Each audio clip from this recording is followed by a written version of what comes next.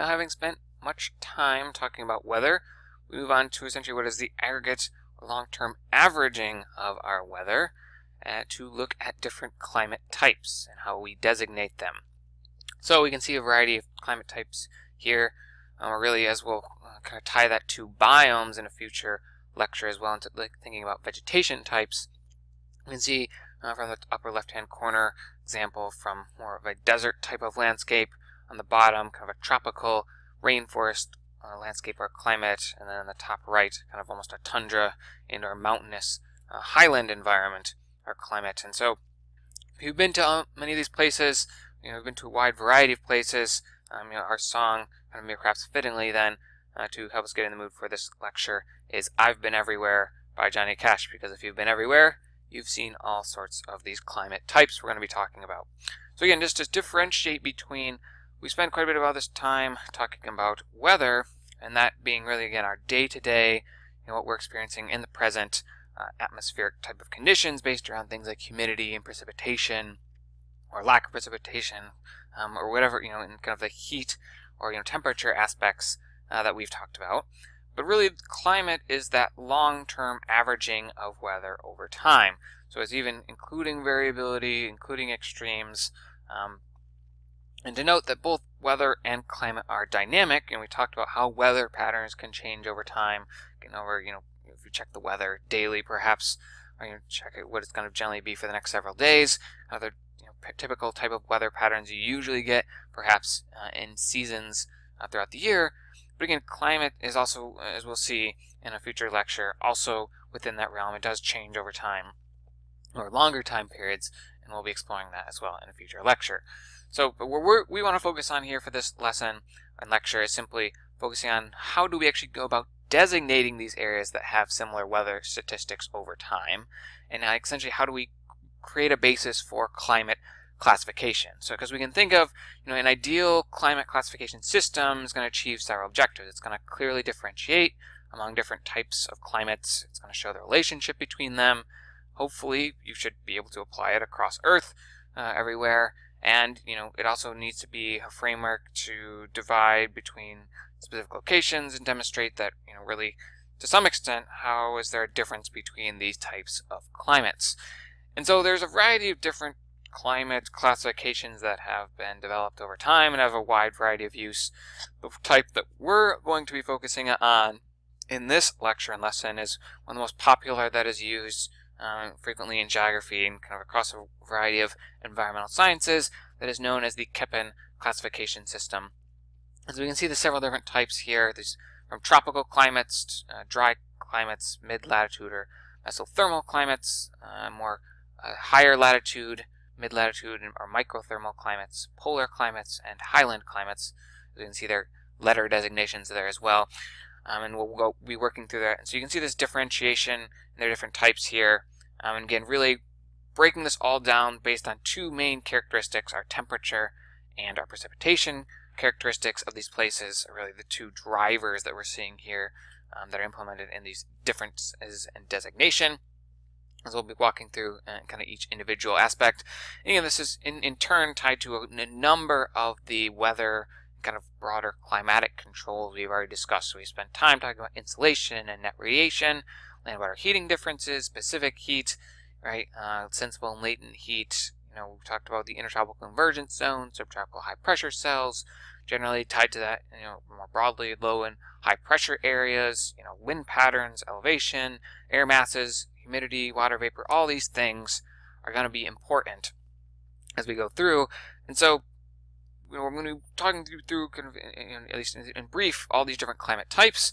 And what I want us to focus on is not necessarily memorizing more of those temperature ranges of, and our precipitation ranges for all these different breakdown of climate types within this specific system, because I don't think that works.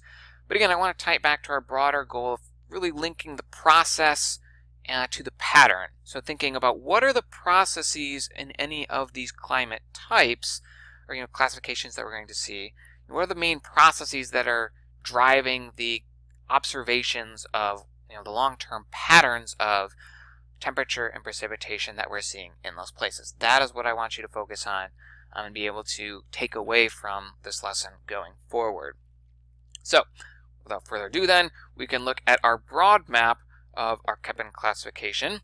Of course, this is throwing everything all at you at once, and you'll be able to go back and look at these lecture slides individually, but it really will start working through it kind of from the tropics up to the poles, more or less. So we can see our variety of tropical climate types here, and we'll go through some of these individually. So here's our specifically just tropical rainforest climate. And so if we go to and actually look at its characteristics over time and for its locations, usually we're seeing these occur right around the equator, within about 10 to 15 degrees north or south of the equator. And we're going to be using these, what we can term climographs or climate graphs, on the right hand side here. And we'll be looking through these. And so this is showing both our temperature ranges kind of on the top here. So what are the max and minimum temperatures, and that's kind of the range of temperatures that we get throughout a year, starting from January going to December. And then kind of similarly from the bottom, what is the precipitation, as we can see down here. So all these are going to be average maximum temperatures in degrees Celsius, and the precipitation totals in millimeters. And so we can see here with our tropical rainforest climates that really our temperature range is pretty low throughout the whole year, and we have a high average temperature really throughout that time as well, and that high and average pretty consistent precipitation throughout the year. And so again, the question that I always want to bring us back to is, well, why is this? What are the processes? Can we think of some of the processes here if we actually pause for a second, think about what have we already talked about in some of those processes that I just covered a couple slides ago, that are leading to what we're seeing here. So can you think of any? If you stop and think, what are we seeing here? Hopefully you can make it to this point of thinking, okay, well, remember the sun angle, we've talked about insolation with our being in the tropics, right? There's not going to be a large range of temperatures because the sun angle is directly overhead or pretty close to directly overhead throughout the year, all around right in the right around the equator and in the tropics. And then similarly, if we're asking, well, why do we really see those high amounts of rainfall throughout the year, right? This is where we're seeing these areas of tropical rainforest is where we have the intertropical convergence zone, or that band of low pressure that's really influencing it throughout the year. It's really not ever drifting too far away. There's always lots of low pressure bringing in lots of really warm, moisture-laden air, causing it to rise, precipitate out a lot of that moisture. And so it's these areas that are sun angle directly overhead, not causing much range. Intertropical convergence zone brings lots of precipitation. And so we're not going to be showing too many vegetation pictures in this. We're going to come back to that in biomes as well, but just some examples here that I've included as well for you. But to move on then to our other tropical types, so our tropical monsoon climate, as you can see some distribution of here, as well as tropical savanna climate shown here. So kind of if we flip back and forth for those, we see again largely within the tropics their distribution as well. It's a little bit higher, maybe the 10 to 15 to 20-ish, even up to 25 degrees north and south latitude. Again, but generally remaining within those a little bit higher latitudes of the tropics. And so just to differentiate them as well, to note that it's really the tropical monsoon versus the tropical savanna. Really, the tropical savanna is a little bit drier, has sees a little bit less precipitation. It's kind of the line that is drawn. And we can see here from some of the climographs kind of ranged and really seasonal variation. So this example, our tropical monsoon, where you get a large amount of precipitation throughout part of the year, and a little bit less in some cases, seasonal difference in other locations. We can see really again the temperature range is fairly low still. It's still pretty high average temperature throughout the year, and we have more of just a seasonal variation in precipitation. So again, well, why is this? And what are the processes here? If we think back to our names, well, what does monsoon mean, right? And we just talked about monsoons. And so, it's really the same process that we just talked about with tropical rainforest, yet now, we're bringing in that idea of the Hadley cells, right? Really what we're seeing here is this kind of seasonal impact, part of the year with the monsoon, by that intertropical convergence zone, brings lots of moisture, but then part of the year, really that subtropical high pressure, remember our high pressure usually bring not only warm, but still relatively warm temperatures, but that warm descending air is really going to be dry air, so creating very dry conditions relatively throughout that time period, right? Because our monsoon, meaning that change in wind direction, so really that as we saw in the case of India prior, and just bring back this GIF again to show us an example where really we get the seasonal variation of precipitation due to our shifting wind patterns, right? And so then, again, we won't focus too much on the vegetation here, but just to show some examples of what some of these climate types might look like. So now we move a little bit more out of the tropics, explore a variety of climate types more in subtropical areas. And one of the main types that we see much in the subtropics, but also to some extent into the mid-latitudes, are different desert types. And mainly within the subtropics, we see our hot desert climate. And really, when we actually look at the observations here, now we're starting to see a greater temperature range throughout the year. We see a variation of much greater temperature range in terms of from hot to cold. The temperature maximum to minimum within any given month is a lot greater, and starting to see more variation, again, based on that sun angle changing a little bit more throughout the year. But of course, as we're seeing, really no precipitation really at all in some of these hot desert climates generally. And so again, why? What are the processes here? Why are we seeing a greater range than temperature range than our tropical climates generally? And also, what's the deal with so little precipitation? Can we think of some of these processes, some of which we were just talking about, that are important here? So again, we're now essentially being impacted more year-round by the subtropical high pressure of the Hadley cell. So it's really, about these 30 degrees north, 25 to 30 degrees, up to low 30 degrees north and south, as we can see. That's where we find the large distribution of our hot desert climates here. And so it's really, we're seeing that great range of temperature even in these locations, because really there's no moisture in the atmosphere or on the land. So that means really all our heat is going into that sensible heating. Really if we think back to our land-water heating differences, that land is heating up and cooling off very quickly. As the sun comes up, very close to overhead, heats it up very quickly, but then as the sun goes down, even in any given day, it can cool off very rapidly as well. Similarly, in our cold desert climates, we move to looking at some of the distribution here. We do have still some of that impact in terms of the high pressure cells being important seasonally. Again, we're seeing quite a large range of temperature. We're just starting to see range of temperature within any given month, but also a greater range or variation of temperature throughout a year as well, again, as that sun angle is varying more throughout the year. And again, really not much precipitation here.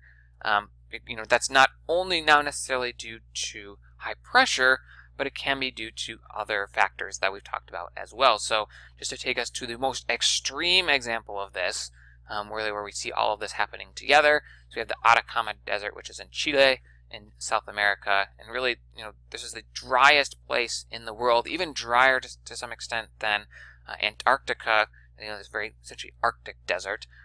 But the Atacama is actually really the driest place in the world. As weather stations that have never seen measured precipitation, not only because of in some influence of subtropical high pressure, but also it's on the leeward side of the Andes Mountains. So again, as we talked about the rain shadow effect prior, and it's also influenced in part by a cold ocean current kind of off the coast from where it is.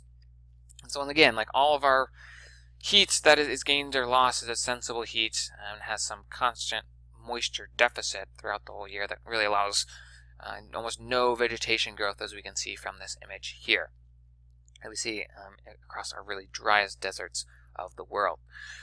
So just to shift a little bit now back, and as we move towards the direction of having at least more moisture in our environments, to also look at semi-arid climates, and to note here, just really with these, whether it is a hot semi-arid climate or a cold semi-arid climate, as you can see once again flipping kind of back and forth between these, really these hot semi-arid climates kind of occurring on the margins of those hot deserts, and kind of similarly cold semi-arid climates around the same types of areas as some of the cold deserts, kind of being the in-between between the very most extreme of those deserts that are the very driest but really impacted some of those same processes as we just saw, but just maybe receiving kind of more moisture in parts of the year, and they're kind of in between those deserts and then more humid or locations or types of climates that have more moisture associated with them. So we see this in parts of our own state, so kind of a semi-arid steppe type of climate that we can see, for example, in across much of eastern Oregon, for example. We have that on observation in much of the western United States as well, just because being on much of the leeward side of mountains and kind of just being in a continental location in the middle of a continent where it's not frequently impacted by lots of moisture. So moving on now to our C-type climates, we have first our Mediterranean. This as well, hopefully perhaps a somewhat a common one that we have experienced if you're from the west coast of the United States. We see our distributions here as aptly named, kind of most of this in the world found around the Mediterranean Sea in Europe and North Africa, but once again we see this as well parts of our western coasts, for example our own North America. And so we see again here a more pronounced dry summer period, where at least you have part of the year, especially where we can see in this example from San Francisco, really no precipitation oftentimes, hardly in the summer months, but it's a little bit more seasonally, where we get a few months or where we have a little bit more precipitation that occurs. Again, our temperature range here is actually fairly mild and doesn't shift a huge amount throughout that year because we're seeing this subtropical influence still, subtropical high pressure that's really strong in those summer months, kind of weakens, allows more low pressure systems kind of get through and bring at least some precipitation oftentimes in more winter months. And so to continue to move kind of poleward usually as we're starting to go now, so now moving into our subtropical regions that are humid, and as that name implies, now we're having much more moisture as we're seeing, so we can see once again looking at our climate graphs here across the bottom, generally throughout the year a pretty good amount of moisture, generally surplus compared to the amount that's evaporating, and again we'll come back to that concept when we talk about biomes, but essentially this quite a bit of significant heat exchange or heat gain or loss now because we have much more moisture. It's going to that latent heat, and usually there's some sort of warm ocean waters or kind of ocean currents nearby in many of those locations as well. That is leading to some influencing in terms of that latent heating, more moisture in the air, not as much temperature range then necessarily as our drier type of climates. Similarly, we have our oceanic or marine type climates that are very similar to what we just looked at with some of these other Mediterranean and our humid subtropical, we're going to get to humid continental, but our oceanic climates here, again, where we have more just not a significant summer dry period like we saw with the Mediterranean climates, so we're getting more constant moisture throughout the year, as we can see here, whether that's fairly low but kind of constant, or we can have more seasonal variation with that, as we can see on the example on the right here. But again, less temperature variation or range kind of throughout that year because of that more heating, as we just saw with the latent heating, and so we see again lots of moisture being supplied in these areas due to them being generally along coastal areas as we see. So then, as noted, now we move on to then our humid continental climates. So now again we're continuing to move poleward. We're getting much more variation throughout the year in our insolation. And to note that really we see the humid continental climates, and really the climates that we get from now on, mainly these just occurring in the northern hemisphere, so we don't really in the southern hemisphere have a large extent of landmass at all that is at higher latitudes there. So really we see this humid continental and other type of D climates where our temperature range now becomes moderate to large throughout the year, and variation, because again we're really only seeing these in the northern hemisphere at these high latitudes. So again, as the name implies, because it's humid, we're seeing some heat exchange, that heating or cooling, going to latent heat or cooling, and so we within any given month don't see a massive swing necessarily in our temperature range, but again our temperature range throughout the year is varying quite a bit because of that sun angle variation throughout the year. But again, we see our temperature, our precipitation really staying fairly constant throughout the year. There's some moisture that's being supplied in many of these locations throughout the year to some extent. In contrast, as we continue to move polar and we get into these subarctic type climates, we're starting to see still actually a range in precipitation, as we can see in our examples here. We've got more precipitation in this example on the left compared to on the right. We are starting to see a greater temperature range, especially in this example on the right here. We have our Verkhoyansk in Russia, known or oftentimes touted as one of the most extreme or greatest range of temperatures across months of the year, as we can see here. And really having this large temperature range and generally drier conditions in these places for a variety of these same types of reasons that we've seen now in the past. So again, our angle and sun insolation throughout the year kind of varying to quite a large degree, and also day length now as we get to especially these higher latitudes. Remember our day length is varying quite a lot as well throughout the year. With that, also our continentality of these locations, especially with Verkhoyansk, for example, on the right here, are in the middle of continents. That land-water heating difference, we get a lot of variation, not a lot of moisture. Again, as with humidity and temperature aspects there, just not a lot of moisture, so not a lot of latent heating. Again, a lot more of that sensible heating of land over that period. And finally, I'm not going to spend any time on this, but polar climates, probably as we can think, they are generally found at the poles, and most locations are very high elevations, and that's really actually where we're going to. Highland climates, they're usually designated out.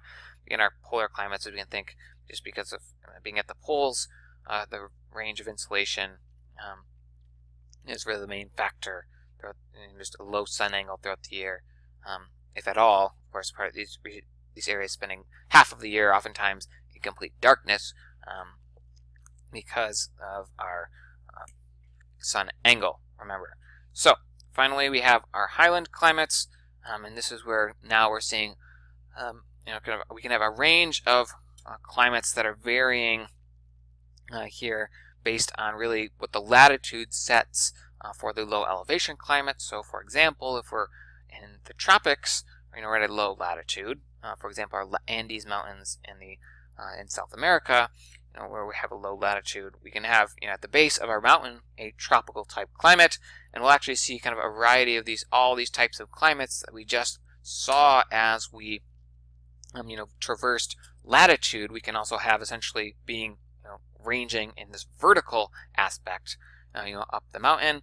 That is essentially kind of quite similar as we just saw through the walkthrough of all of our types of climates. We might even have like a polar type of climate at a very, very high elevation, and kind of on the opposite side of our mountain here, of course, having more drier type of conditions and a rain shadow, for example. And so a famous geographer back in the 1800s, kind of one person who's touted as one of the first academic type of geographers, we have here Alexander von Humboldt, who was came to South America and really was an explorer who mapped a lot of South American mountains in terms of the Andes, and was the first to show this as an example in the Andes. But of course, we really see this across the world in a variety of mountain type of landscapes, to show an example of how that we came to know this at first.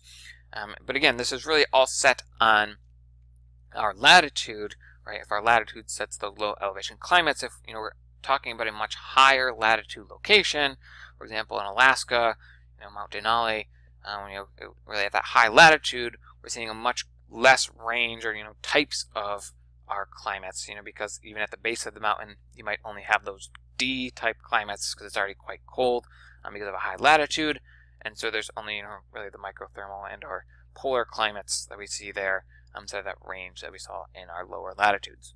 So again, that's our exploration, or kind of showing off, going through our whole range of climates across the Earth, and the koeppen type of classification system. That's important. Again, thinking about those processes, always want us to be thinking about those processes that are going to be tying back to our climate types.